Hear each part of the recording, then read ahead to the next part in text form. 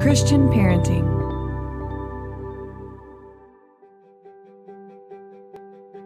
Hello and welcome to the Growing Connected podcast. My name is Amy Olrick and I'm here with my husband Jeffrey Olrick. Jeffrey is a child psychologist and we are parents and authors, and together we've written the book The 6 Needs of Every Child, Empowering Parents and Kids Through the Science of Connection. In my work as a therapist, I see both the joy and the pain families experience in their journey together. We all feel stuck and disconnected at times. This season, we're talking about the concepts we present in our book and discussing the exciting ways we see faith and science coming together to help point our families to health and connection. Last week, we talked about attachment science and how it reveals that kids are born with 2 competing instincts: the instinct to move away from us and explore the world when things are going well for them, and also the instinct to come back close to draw near to us to regroup when things are hard. These are opposite movements, so they can be really confusing to us if we don't understand them, and that confusion can lead to a lot of conflict and disconnection in our families. So we've created a 6 needs compass of connection as a tool for parents to use as they guide their child's growth. In his work as an attachment researcher, Jeffrey has identified 3 things our kids need in order to healthily explore and learn to master their world: delight, support, and boundaries. This week, we'll be talking about the need for delight, because on the 6 needs compass, that's where the journey begins. We'll first introduce some concepts of delight together, then we'll invite our friend, bestselling author, creative, and mom of 3 Kelle Hampton into the conversation. Jeffrey, understanding how much our children scientifically need to feel our delight in them really changed everything for me. Yeah, delight is really fascinating. Attachment researchers are measuring different things that are going on when we measure attachment and interactions between a caregiver and their child. And one of the things that early on in attachment research was flagged as something that might be important is parental delight.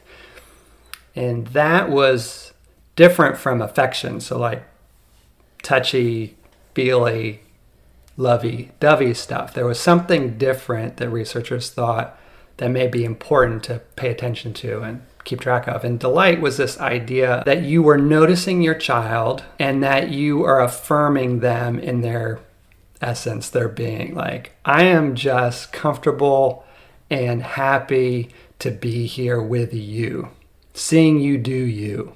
Mm-hmm. And so we talk about the definition of delight as being 2 parts: to be seen, the need to be seen, and affirmed with joy apart from whether we're doing something well or right or what you want me to do. Delight fills our tanks or fills our sails. There's something about when somebody sees you and looks at you, signals to you that you are valuable to me in your own way of being in the world. It just feels good. Mm-hmm. It's that idea that you are loved apart from anything you do or accomplish.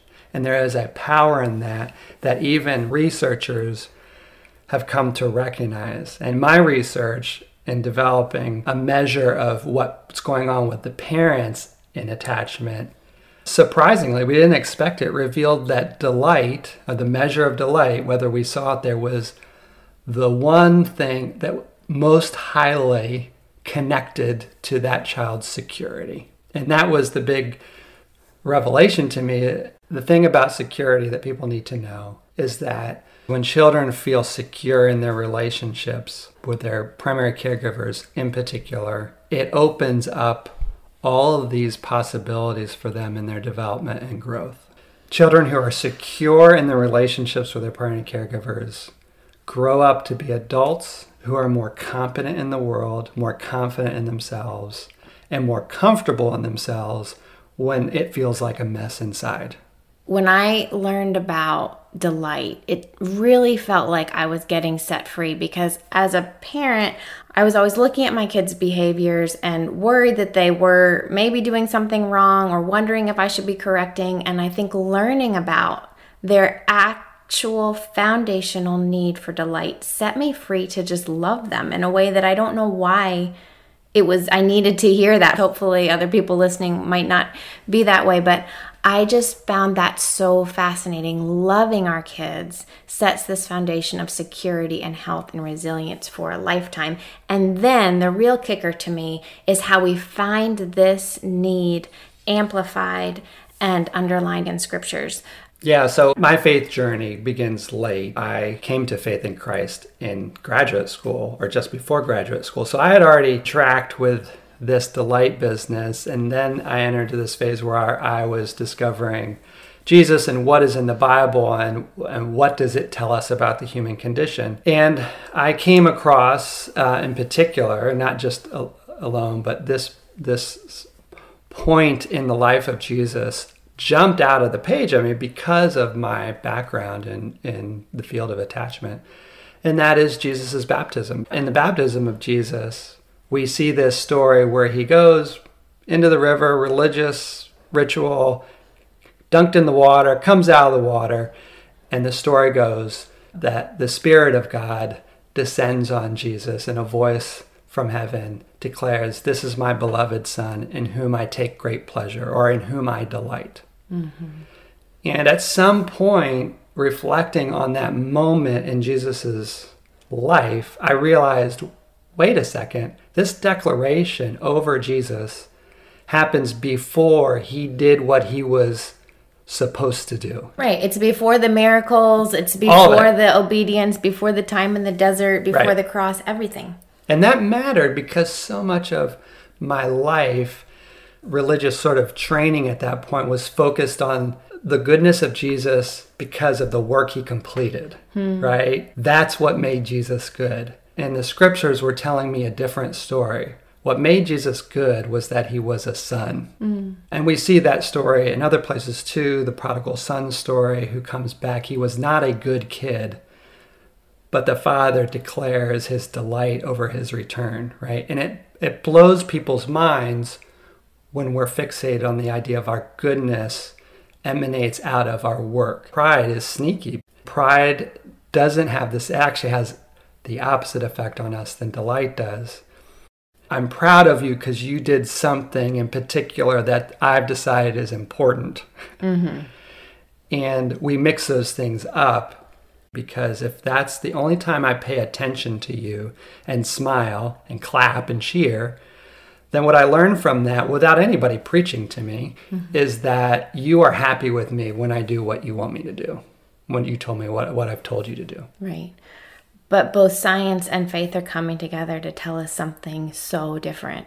It's that what you see in front of you, there might not be much to look at right now. There might be a mess. But it is, but declaring our love over them. You are my child, you are my daughter, you are my son, is what sets them free to then go out into the world and do the work that they are meant to do. And that is such good news. It is such good news, yeah. We've created the 6 Needs Compass to help parents guide their child's journey of growth. It incorporates the instincts of attachment and the 6 needs of every child into its design, and we hope it will be a life-giving tool for you and your family. The compass is included in our book, and it's also available for download at growingconnected.com. Now we're thrilled to welcome our friend Kelle Hampton into this discussion of delight. Kelle is the best-selling author of Bloom, Finding Beauty in the Unexpected, and you may recognize her from her popular blog and social media channels, Enjoying the Small Things. Kelle, thank you for being here. I'm thrilled to talk to you guys today. You have been a friend and encourager to us for so many years, and you were one of the very first readers of our book, which we will always appreciate and cherish. One of the reasons why we wanted to have you on today is I just remember how much the concept of delight jumped out at you as you read it. We'd love to have you talk about what it felt like to read about delight for the first time. What resonated with you? Well, first of all, it's always nice to have people as eloquent as you guys and have Jeffrey's psychology background. Something that you believe and feel passionate about, but you can't really put words to it. And then when you read it, you're like, yes, that's what I believe. Yes. And so delight has always come easy for me. And that was my favorite chapter just because this is my wheelhouse. And I think part of it might even be just, I'm a former elementary school teacher. I've always feel like I'm a child at heart. There's so much about children in general that I love. I love having children in my house. I love the joy they bring. I like I like invitations to be a child. So all these things that we delight with our children, delight in our children. These are things that I just love about life in general. And I think children bring that to our homes, especially when they are young. The one thing I loved that you pointed out is the delight versus affection and the delight versus pride.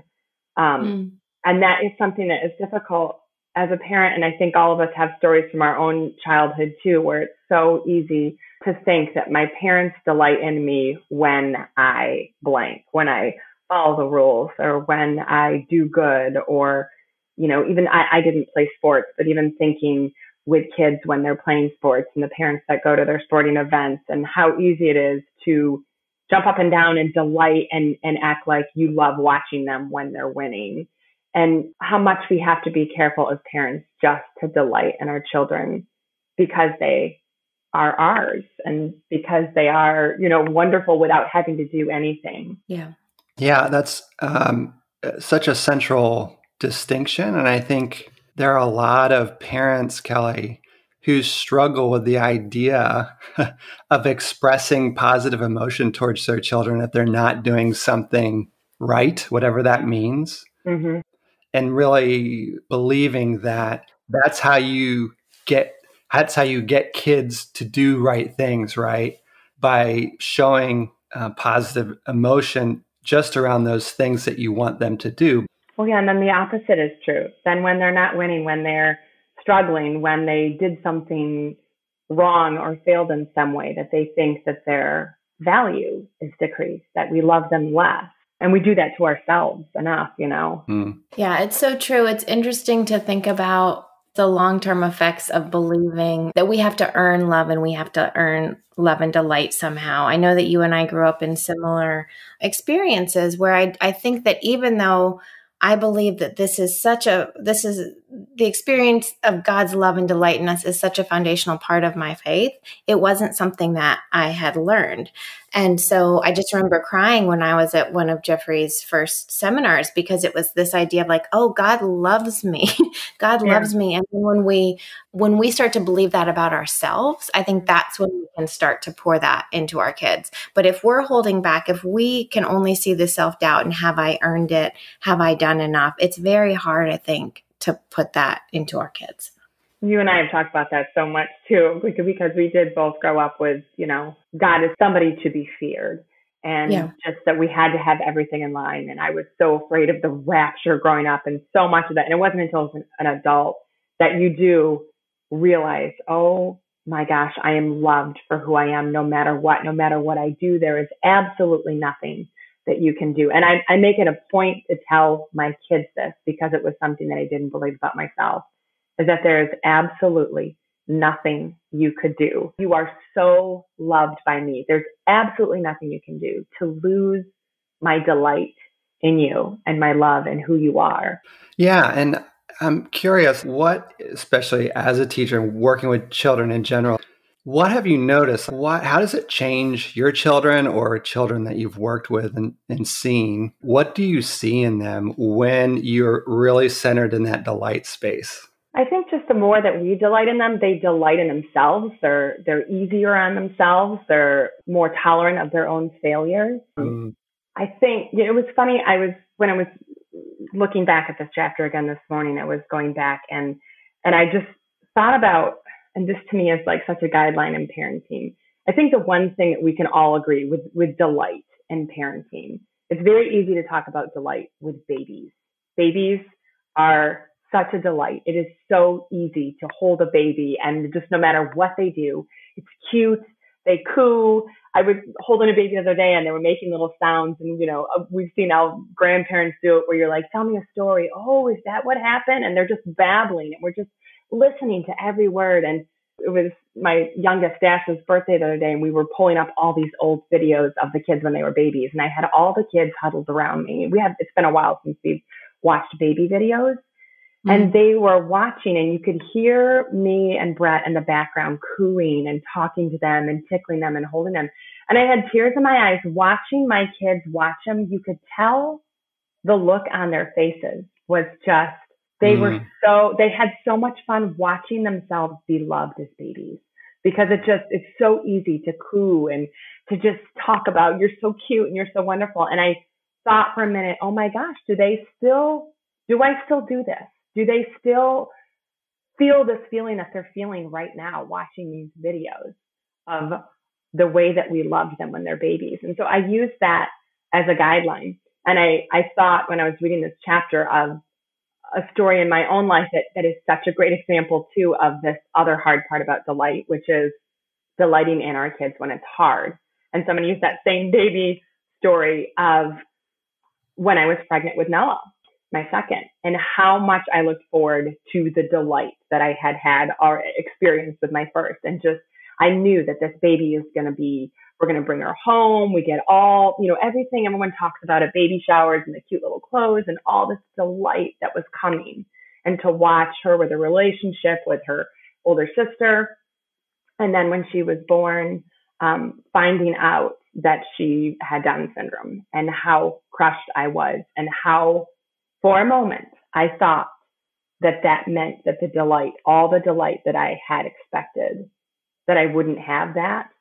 And I will tell you, and Brett says the same, I think I'll be 80 years old and I will look back and say one of the most delightful years of our entire life was Nella's babyhood. It was the most delightful thing. And just so we attach delight so much to like when things are wonderful and when they're babies. And so finding the delight and really learning from how to delight in situations and in our children when it is hard is something that I'm constantly learning, but it's one of the greatest truths that makes me love my children so much more. Yeah, that's beautiful.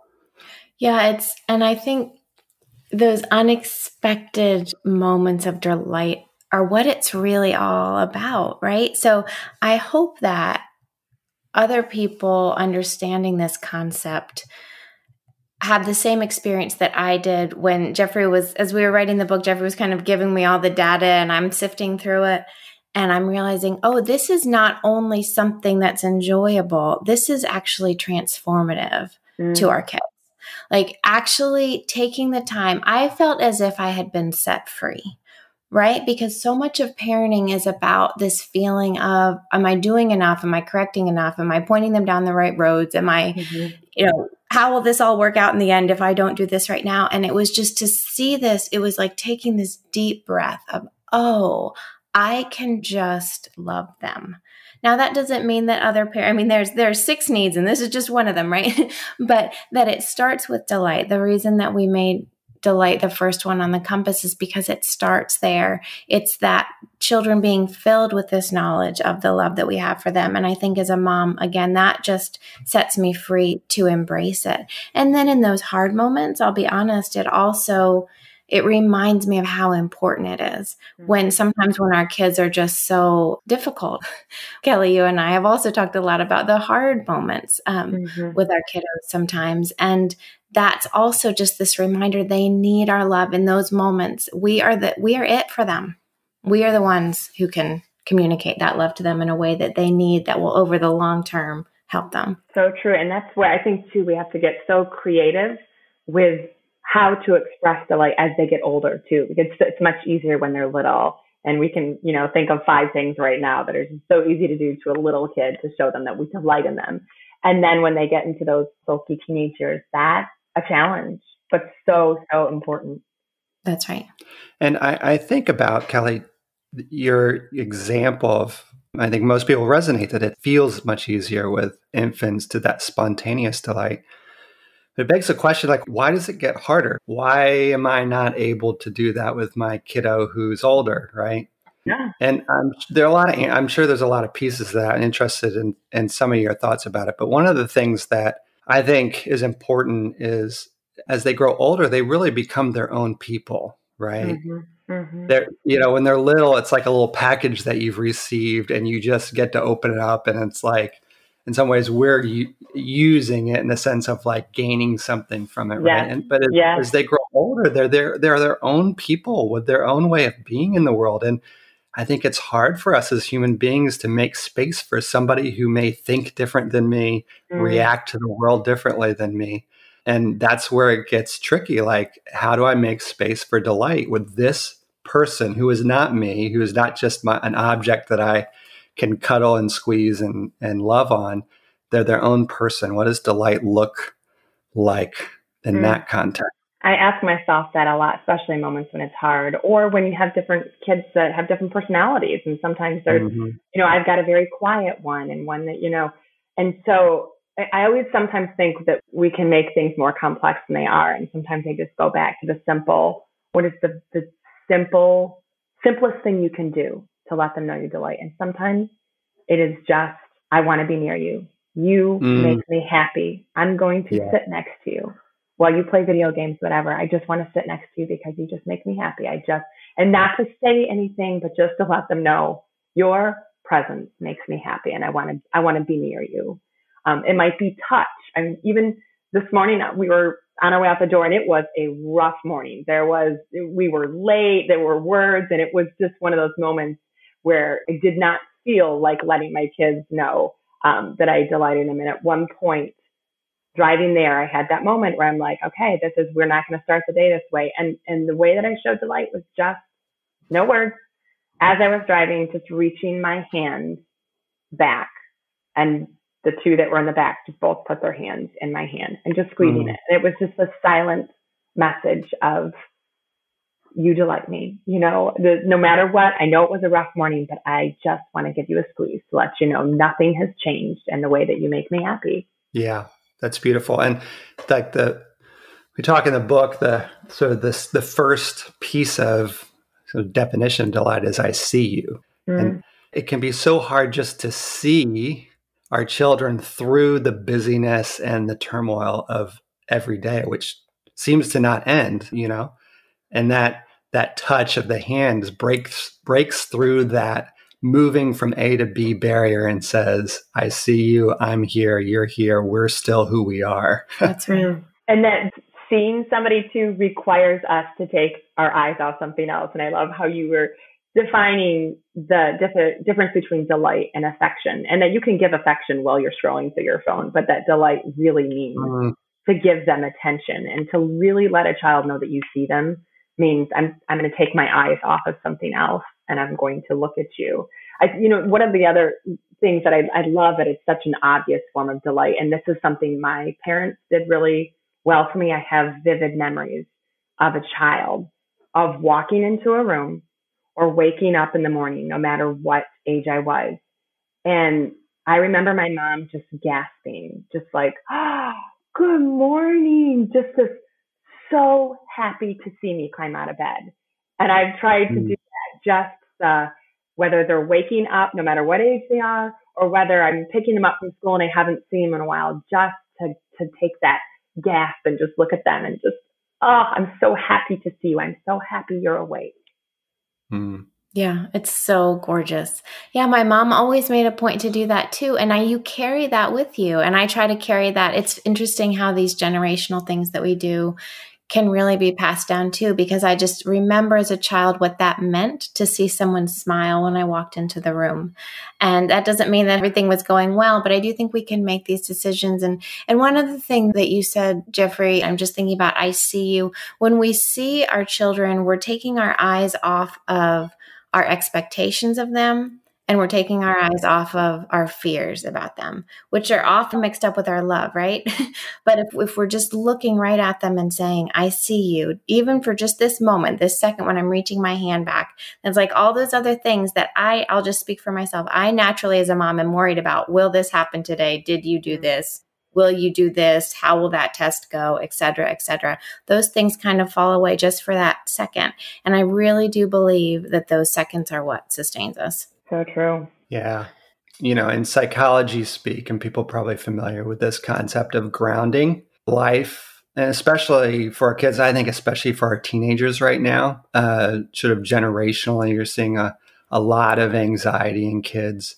Mm-hmm. And as a therapist working with a lot of teenagers who are struggling in that realm, you try and help them feel grounded. We use that word grounded.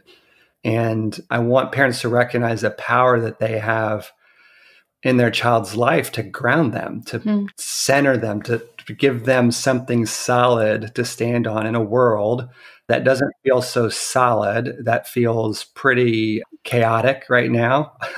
In this past year, it can be pretty scary. And these are powerful ways to help your child feel like there's some earth beneath them that they can stand on.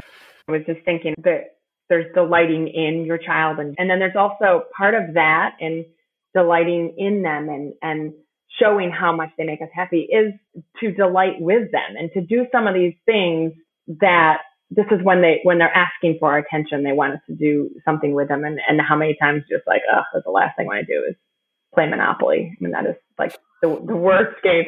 But just so I thought too, just on how important it is to find things that you delight together in.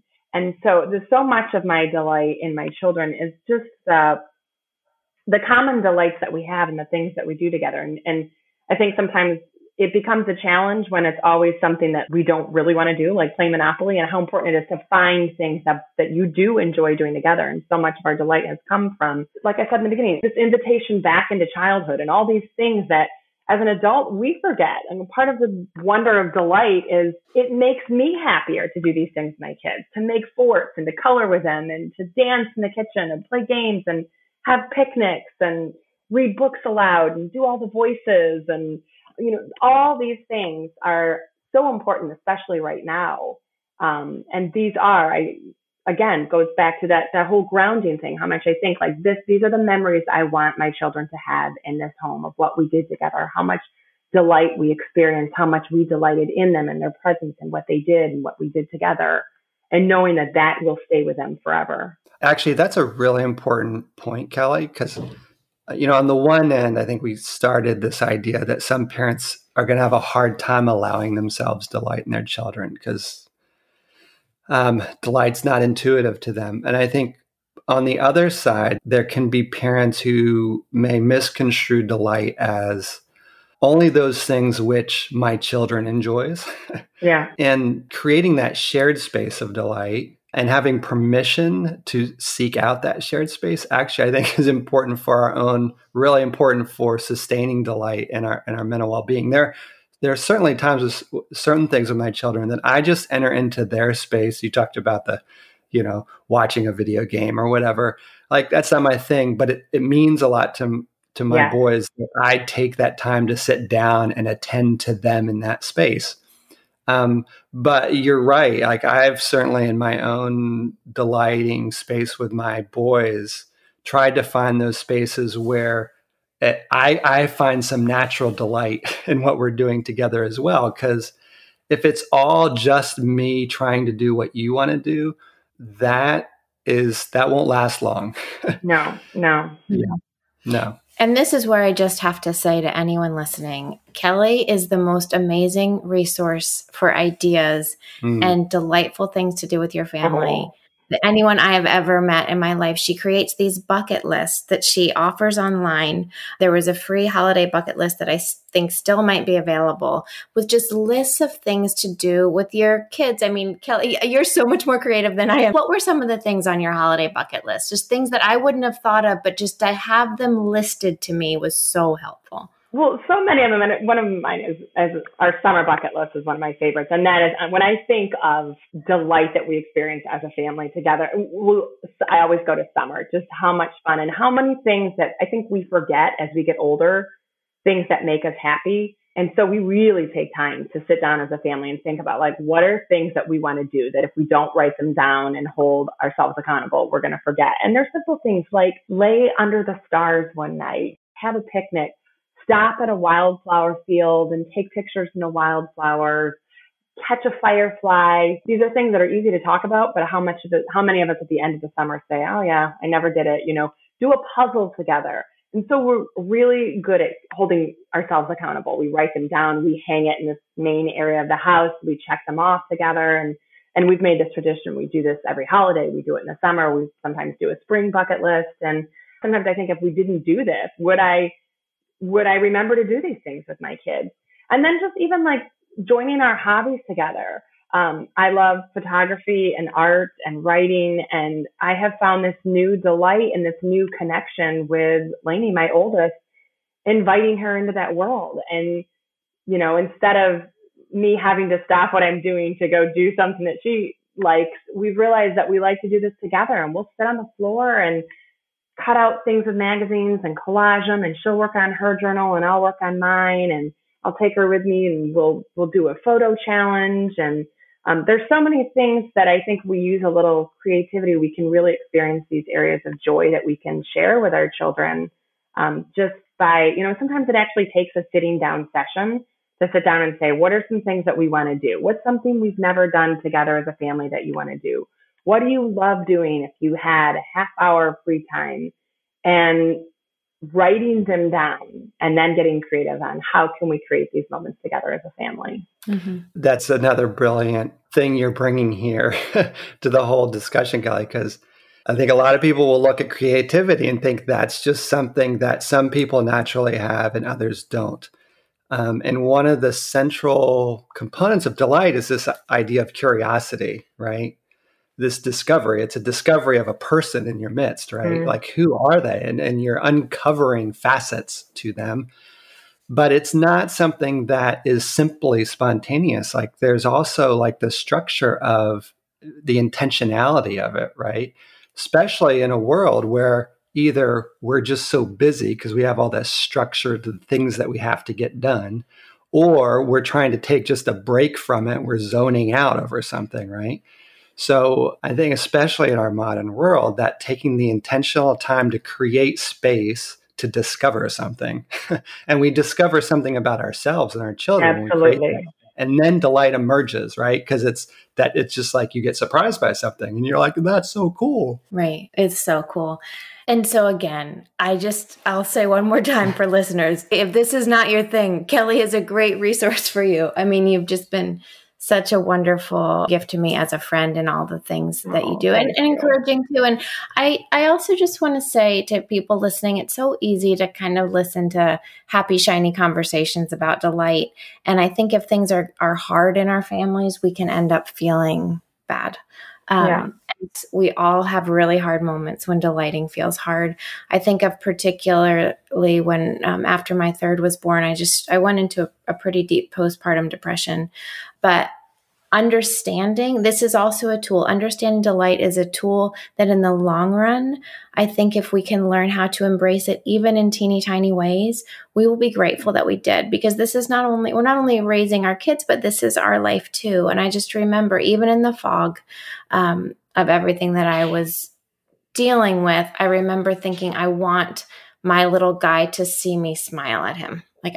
So I just decided in my mind, I'm going to say, I'm so happy to see you every time I saw him, and smiled. And it wasn't an easy time for any of us, but I look back at that with gratitude. And I think about these lists that you create that you say, like, let's make hot chocolate, or let's sit under the stars, or let's do these little things that don't take a lot of money.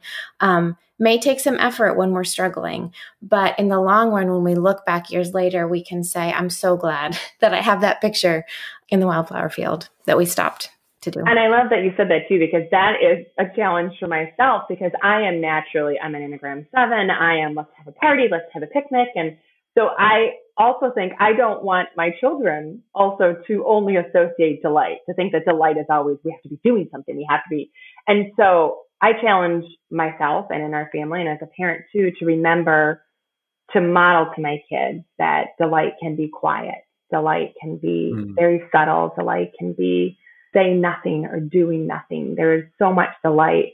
I think of even just like the nighttime rituals when we're winding down for the day, and how much delight just comes from just being together, or when we take the time to actually lay with our children in bed and read, or ask them questions, or hold their hands. And so delight doesn't always, that's the last thing women need now, parents need, is that, one more thing to do, or have delight be this, giant pressure. Right. Yeah, we are all in it together. Whatever we're doing, I just feel like, look, we made it through today. Well done, us. It is a hard moment in history, but I hope that these tools help. I know you have helped me so much, the tools that you offer, Kelle.